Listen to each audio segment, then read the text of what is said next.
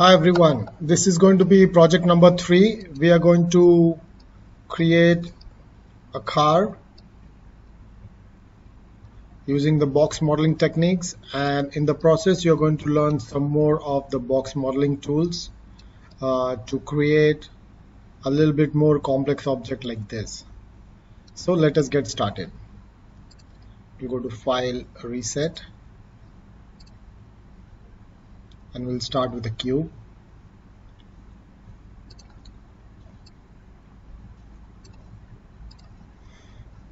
The cube has to be elongated because it is a car, and you need to add a few segments. I will go to edged faces so you can see the segments. We'll need 2 in this direction and 2 in this direction.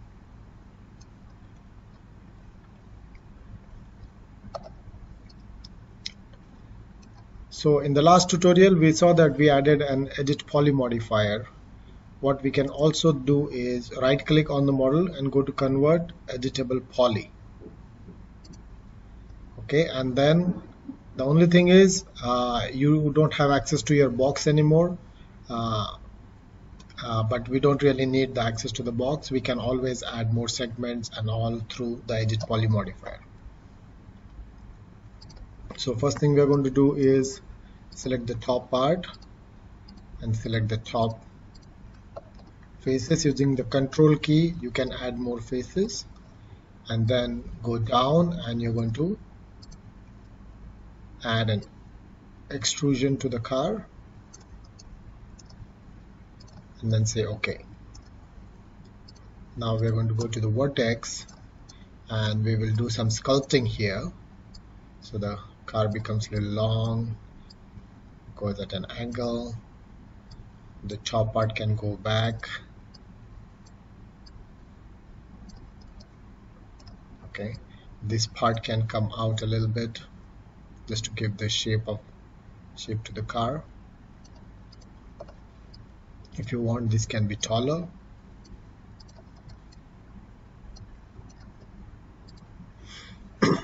Okay, so we got the basic shape. Now we will create the windshield. So you select this, control this. So these are the 3 front faces. We are going to use the inset tool, so click on the inset, and what it is going to do is it is going to create an edge around. So you can see that it is creating an edge. So this is going to be the metal frame, and then this is going to be the windshield. So we accept that, and then you can see that it is just a line. So we will add an extrusion, and that extrusion will be going slightly inside so that metal frame is there and then the extrusion is there. Now what we need to do is we need to have a different color to our window than that of the car. So what we will do is we are going to go down and use this detach option, and then we will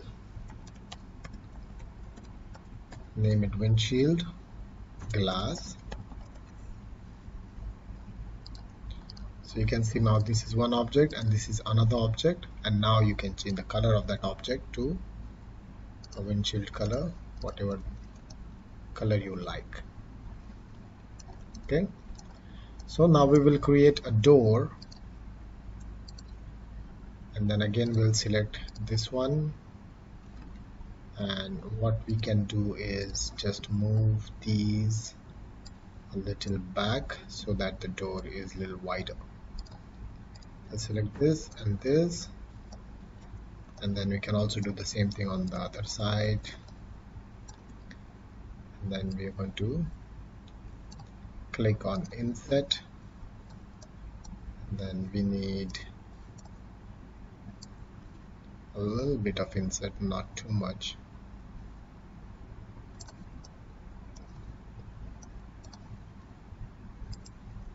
Okay, and it does the same thing on the other side.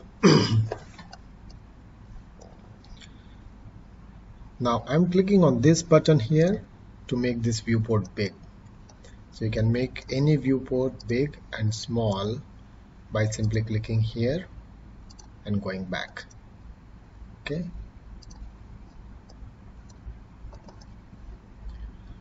So after we create the inset, we extrude it inside a little bit. If you want a little bit more, you can go a little bit more, but I think a little bit is good enough. So we will create a inset on the back side, and then can have a bigger one here, and again we will extrude it inside. So repetitive steps here. We'll create a window here and here. So again an inset,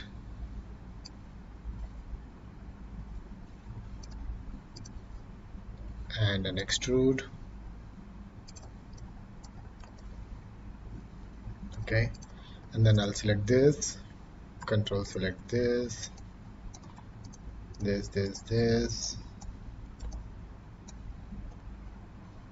control select this and this.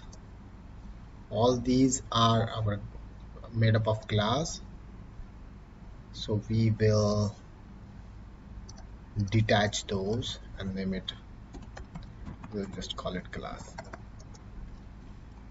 Okay, so when you get out of it, this object, we will name it car, and these objects will have a different color.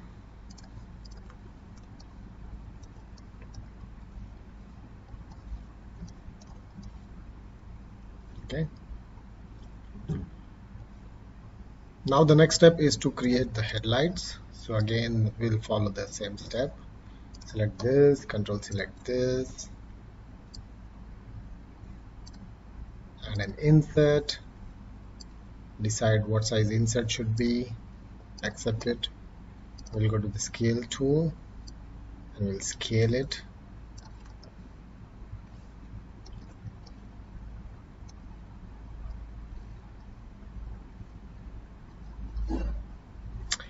Again we are going to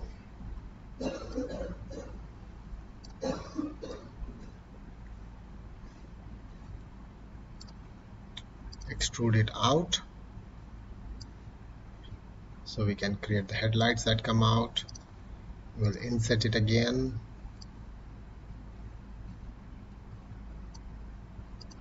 and then we'll extrude it inside again, and then we will detach it, and then we'll rename headlights. Get out of it, select this, and those colors will be, we'll just select a yellow color for the headlight. Same way we need tail lights. So I'll go to the polygon, select this one, control select this one. We are going to add an inset, increase the inset, and then we're going to scale it so that it is square in size. And then we are going to again extrude it out. I think it's too much, maybe I can move it back a little bit. We'll inset it again, then we'll extrude it again. This time it will go again inside. Then we're going to detach it and name it tail light. So we get out of it, select the tail light, and add a red color to the tail light. So we have tail light for our car, we have windows, headlights, we need tires now. So we need a place to add tires. So one tire will go here and then the other tire will go here. Now what has happened is there's not enough space for the tires. So I'm going to move these out, and what that has done is they have moved our objects. So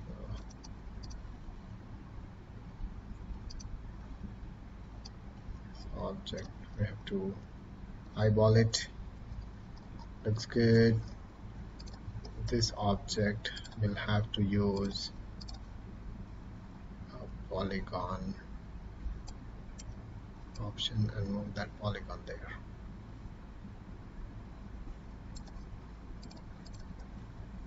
Okay, make sure everything looks nice. The windows are short now.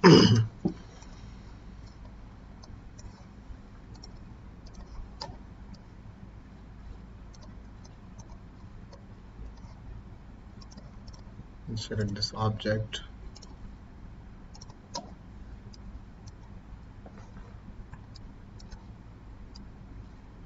and move it here.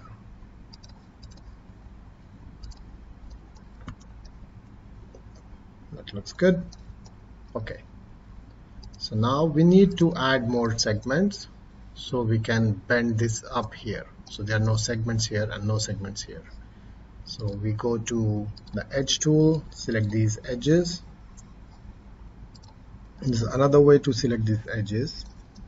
Okay, if I click like this, you can see all the edges are selected, but if you select one, then you can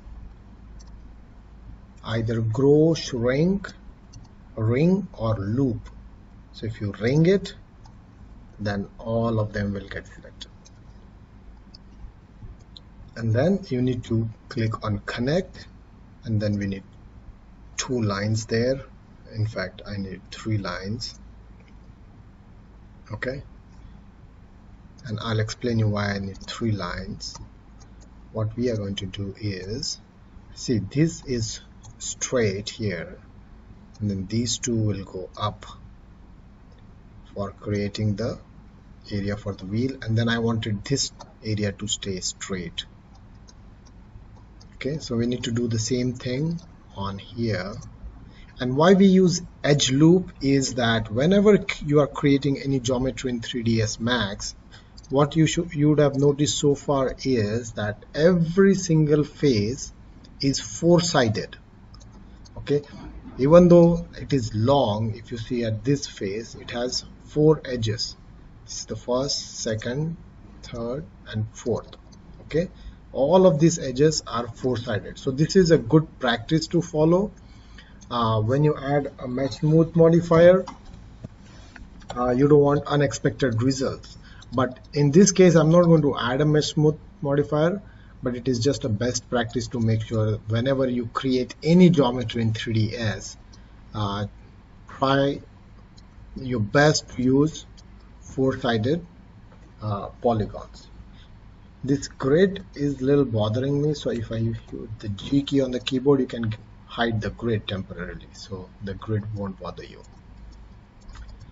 Alright, so let us do the same thing here. Select any edge. So what we are going to do is, we just need 2 lines here, but because of those 2 lines, a lot of lines are going to be created elsewhere, and that is fine. That will at least keep your geometry clean. So I'll select one edge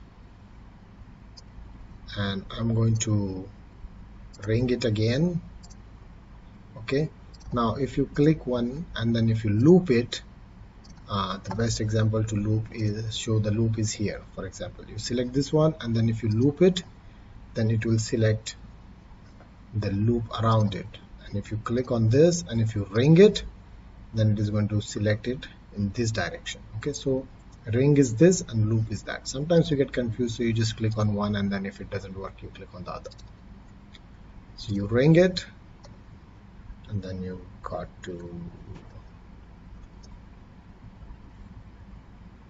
alright, so because we detached it here, it doesn't have to go any further up. So we will not do it on top, or maybe you can just ring it on top as well, and then you're going to connect it, and again we need 3, so this can stand straight, and then these two will go up. Okay, so select the vertex, and then we will do this in the front view, and then you can see that this distance is more and this is less. So what we can do is we can scale this out. Okay, and then these two will go up, and we got to have it in the center here, so you can manipulate it to make it look more or less clean geometry. Okay, later on, once we add the tire, we can again fix this because this looks bigger than this. So I'm going to use a cylinder, and then the tire is going to have a center at this base here. So you click and drag, and then create a cylinder. Okay, so move the cylinder a little bit outside.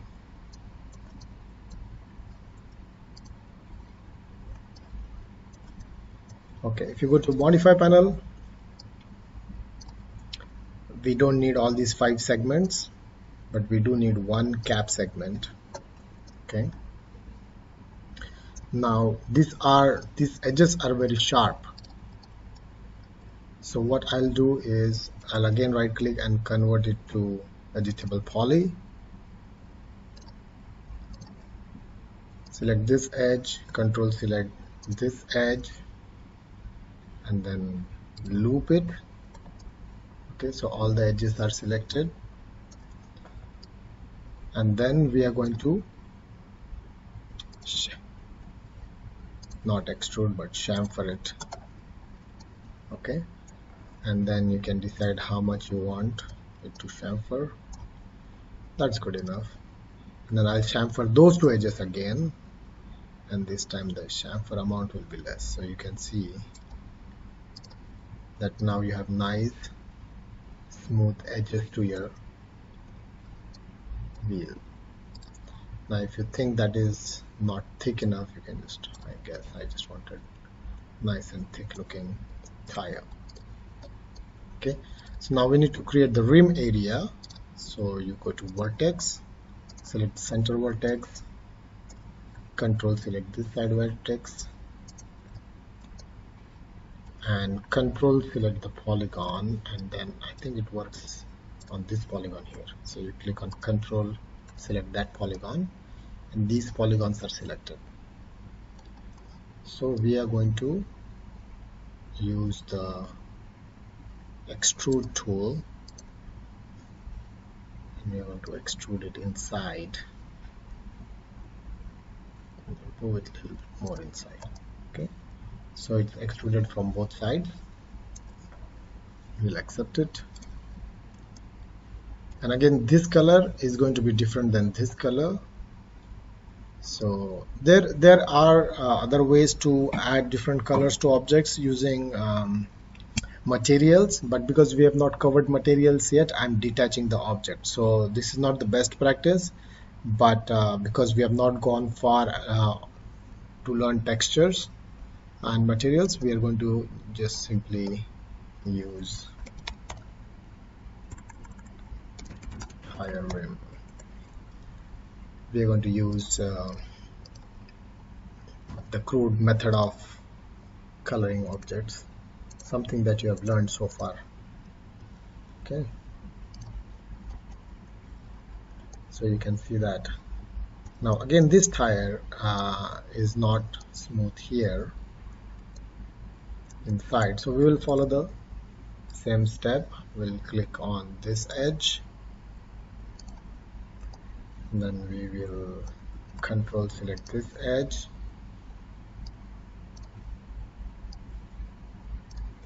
loop it, and again we are going to chamfer it, accept it, chamfer it again, and lower the values. So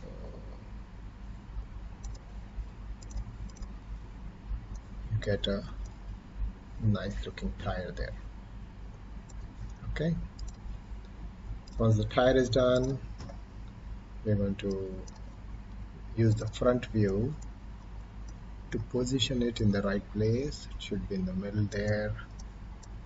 Then we'll copy it to the back. Alright, so now these lines are touching, so I will go to this vertex, select these two vertices, scale, and only scale in x-axis slightly so it's not touching. Okay, this was not copied, so we will simply shift copy it here. You got to make sure it is in the center.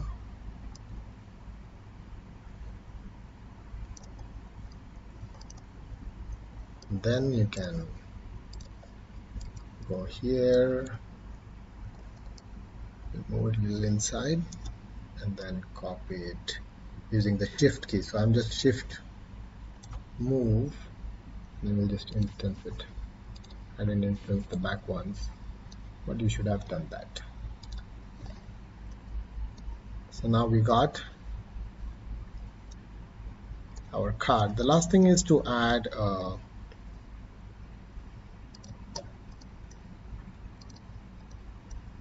rear view mirror.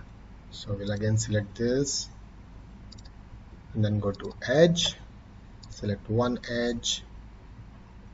I will just select these edges so you can see that all these edges are selected, and then we are going to connect, and I need two.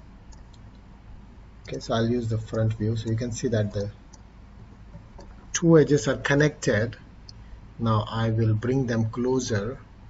Okay, so this is where I'm going to extrude them out, and now you need to decide where should your oh, it's not moving in the right. One is moving up, one is moving down. So I'll just accept it.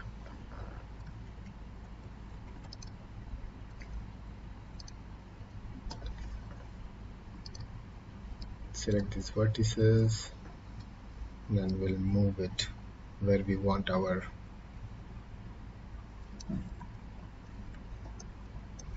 slightly down, I think, where we want our rear view mirror to come out from. So this, and then control this.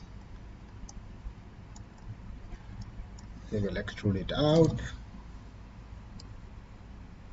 a little bit here, and then we'll extrude a little bit more, and then a little bit more, and accept it. Then I'm going to show you how you can work on that here. So you can see this one, and control this 4. I will scale it up.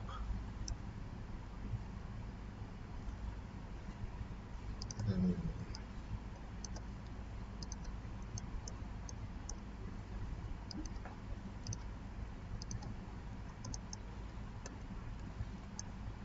so that's going to be the rear view mirror for you.